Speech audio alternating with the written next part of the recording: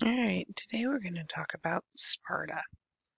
So, by the end of today, you'll be able to cite examples and explain the enduring impact of ancient Greece on later civilizations, how geographic factors can promote or impede the movement of people, products, and ideas, and how Greek democracy influenced the structure and function of modern democratic governments. So, you're going to see a lot of similarities in what we talk about for Sparta.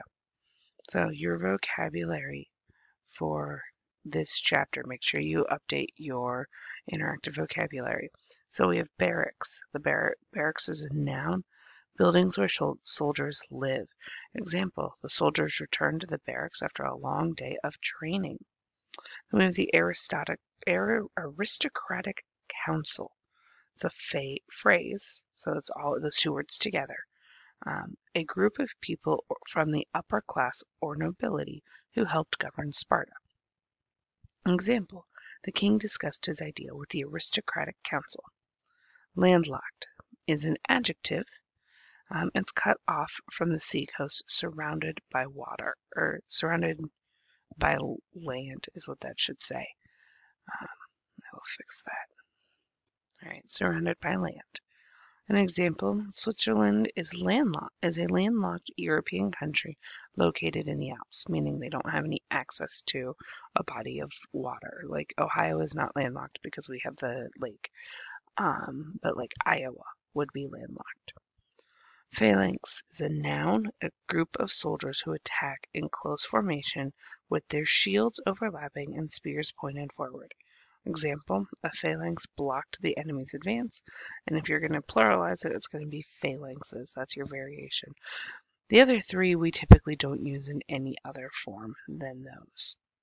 So where are we at today? So we're in the Mediterranean region. That red circle identifies where Sparta is. That's what we're learning about today. So let's look at how Sparta in the red box and Athens up here in the other red box were located. These are the two Greek civilizations that we know the most about. And we know the most about Sparta because of Athens. So if you look, they're both they're close, but they're not that close. They're about, 100 miles apart using our scale. So what are we going to learn today? So why were Spartan children, especially boys, treated harshly? That's what this is all going to lead to. So let's learn about their military culture. So what we're going to do is I'm going to read this text. You can either read it independently through the PowerPoint or listen to me read it, and then you have a Google form of questions to answer. I will try and highlight some of those answers as we go. All right, so military culture. In the city-state of Sparta, less than 100 miles southwest of Athens, there was a very different idea about the purpose of education. Spartans raised their children to be warriors. They had no interest in developing well-rounded individuals, or individuals of any sort. The Spartan educational system emphasized military training almost from the cradle to the grave. For example, the Athenians required 2 years of military training, but the Spartans required 23. When a Spartan woman gave birth to a baby boy, the child was inspected by a government committee. If the baby was healthy and looked as if he might grow into a strong warrior, he was allowed to live. However, if a baby seemed weak or unhealthy, he was often left outdoors to die. The Spartans made sure children grew up to be tough. Spartan children who cried were not picked up or comforted. The Spartans believed that soothing children in this way made them soft. A similar objection was raised against sandals. Wearing shoes meant that boys would have soft feet. Soldiers needed tough feet. Therefore, Spartan boys had to go barefoot, even in the dead of winter. So we didn't treat our children very well right now. At the beginning of age 7, Spartan boys were sent away from their families to begin military training. They lived in barracks with other boys their age and were taught to obey without question.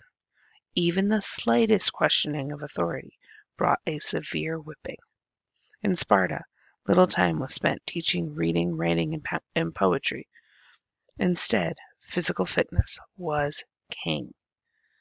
So we have a picture here. It says Spartan warriors like the one shown here were the best trained soldiers of their time.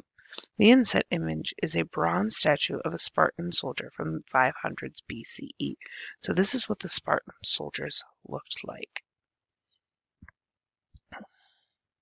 Spartan boys were taught to endure great pain and never accept defeat. When the boys became teenagers, their food rations were cut so that they would have to learn to find food for themselves. This included stealing. Young men could marry at age 20, but they had to continue sleeping in the barracks until they turned 30. They had to sneak away to be with their wives, and they would be punished if they got caught. Even after they moved in with their wives, they had to eat with their army unit rather than with their wives and children. Military service continued until the men turned 60. The entire Spartan state was organized as a military unit, and everyone had a role to play. The Spartan women did not fight, but they had more political rights than the Athenian women. They could own land, and they were encouraged to take part in foot races and other sports so they could be healthy mothers. Once they became mothers, they were expected to help raise their sons to be warriors. Spartan mothers had to be prepared to lose their sons in war. On hearing that her son had died in battle, one Spartan woman refused to weep.